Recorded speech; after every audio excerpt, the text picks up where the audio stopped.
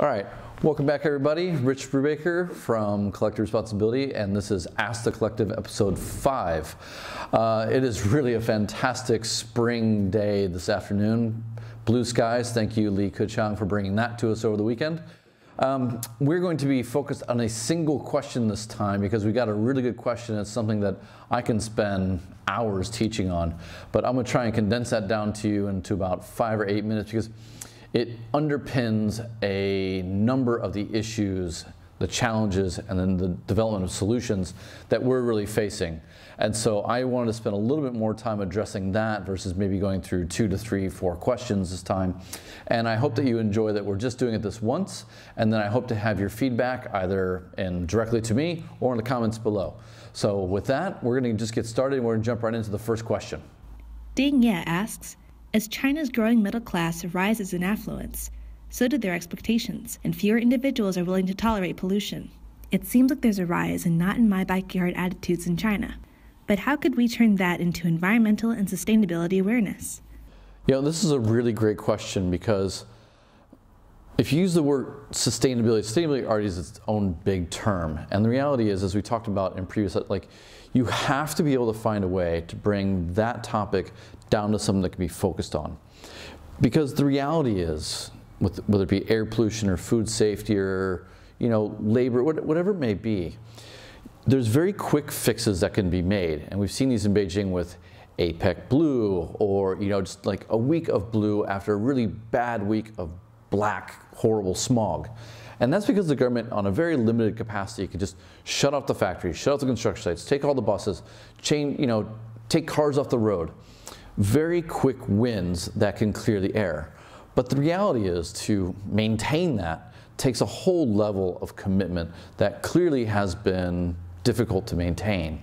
And so when we talk about real change, we talk about systemic changes that are long-term in nature, we kind of boil these down to 3 questions that need to be answered, and then each question has its own constraints. So the first question is what you've just asked: when will things change? And the reality is that whether it be air pollution, gun control, populism and jobs, whatever it may be, when things really change, it's when the problems become too big to ignore. So for decades in China, and particularly say from 2000 to maybe 2010 in China, air pollution was a known. I mean, you couldn't walk outside, you couldn't look out your window without knowing that smog was a problem. You couldn't be a medical professional in a hospital without knowing smog is a problem. But having limited agreements on this, and then knowing, or then accepting that to act on this problem, you're going to then maybe reduce GDP, reduce income potential, reduce something. You have to take from somewhere else. You're only going to do that when the problem becomes way too big to ignore, and the problem is personal, which is the second constraint. It needs to be personal. And we've seen this kind of globally on social issues that we agree are a challenge, but don't directly, affect my life or my child's life or my network of people who are inside my nuclear network. If it doesn't affect someone I know or myself, I'm not going to change it. I'm certainly not going to say at that point that the problems become too big to ignore.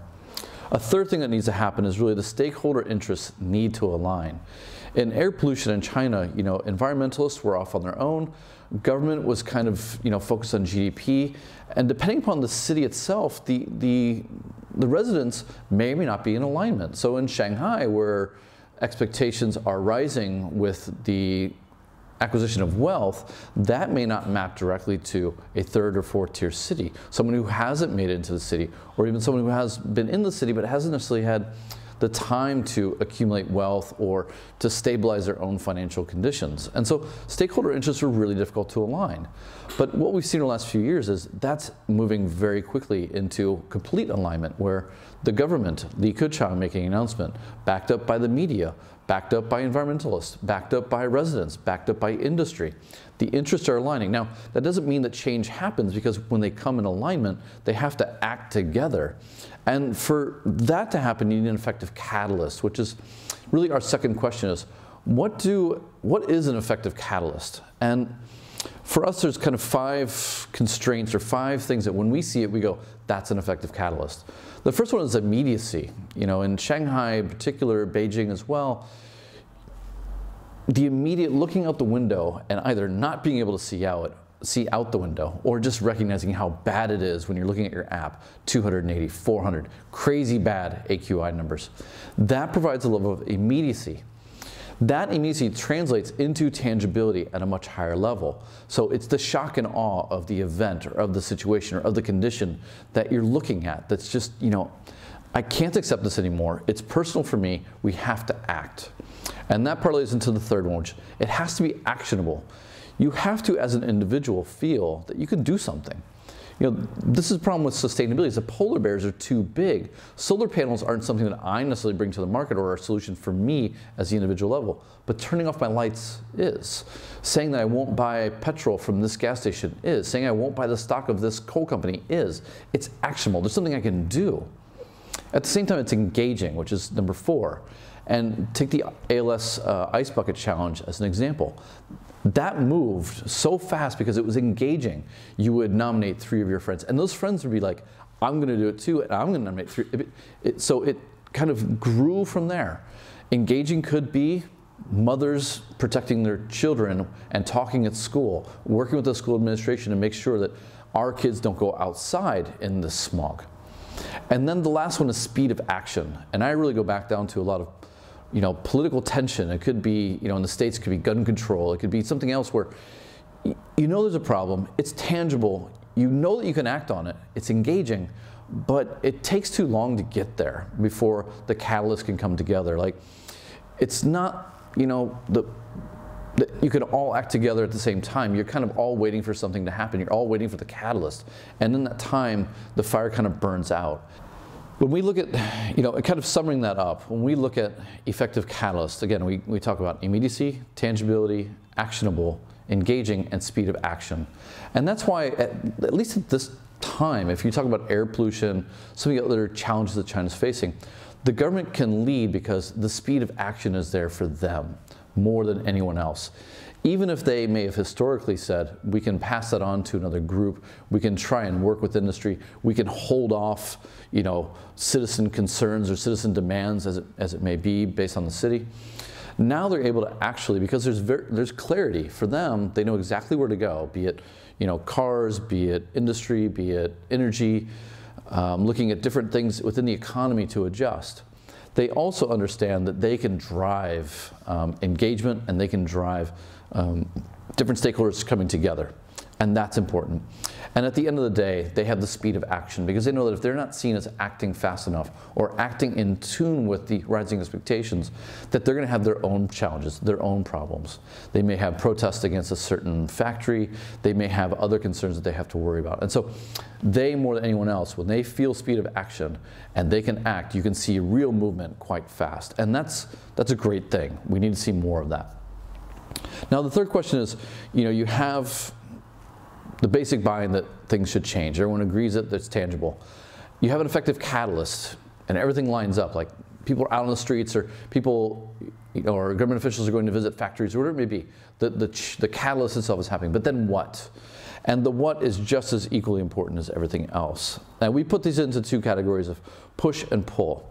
And push is when the government leads. So it's government regulation, it's taxes, but in China, it's also the incentivizing and disincentivizing different industries to come into or leave a certain city, a certain region, or even the country itself.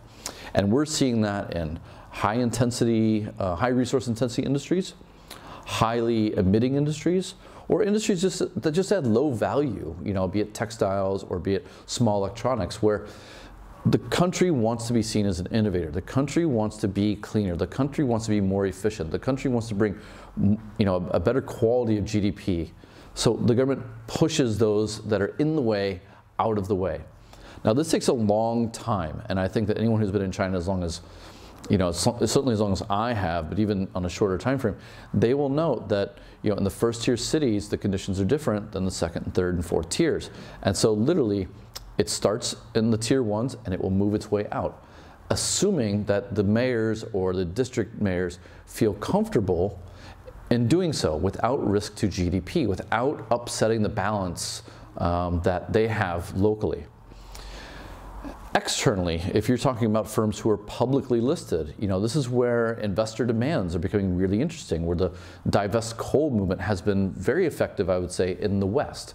It's not something that's happening here, but it's definitely something that's pushing people into a new model. Now, the pull side, this for me is the most interesting, and I think for sustainability as a whole, I wish that we would move more towards this, move away from just pushing compliance, and really finding ways to harness increased consumer and citizen expectations and actions, and really inspiring industry, inspiring brands, inspiring governments to realize that the future needs to be different, and that they need to be taking steps to, one, understanding that those expectations are rising, what they look like, and then also working with them to map to that, to map their actions towards it. Right now, like sustainability and air and anything else, it's always kind of beating people over the head.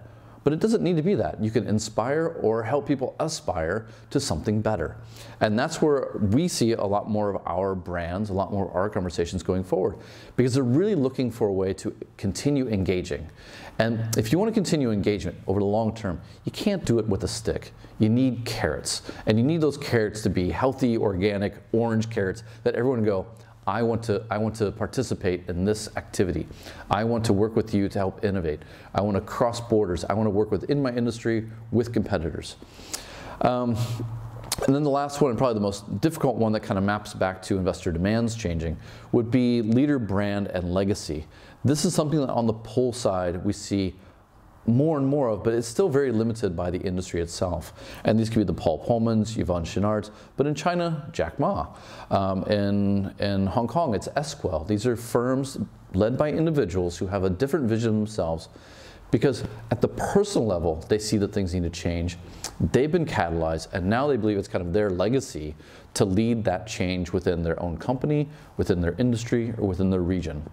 And so for me, I think if there's anything I can take that I'd like for you to take away from this, is that it's a process. And for real change to happen, real systemic change to happen, real negative externalities to be removed from the economy while the positive externalities remain, it's going to be a process. It's going to be one that's long-term, where the challenges need to be agreed upon, where engagement needs to happen, and where through cooperation, through collaboration, through inspiration, solutions are brought into the market.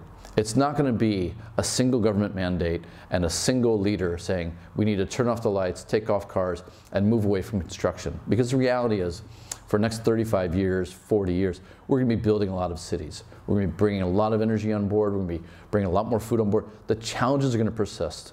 The question is, do we just try and create a bare minimum through compliance, or to try and create a whole new way through inspiration and a sense of aspiration? So thank you very much for your question. I really hope it answered it. And for the rest of you who are watching this, I hope that this gives you some greater context into how we approach things, but also how we feel that it should be just generally applied to.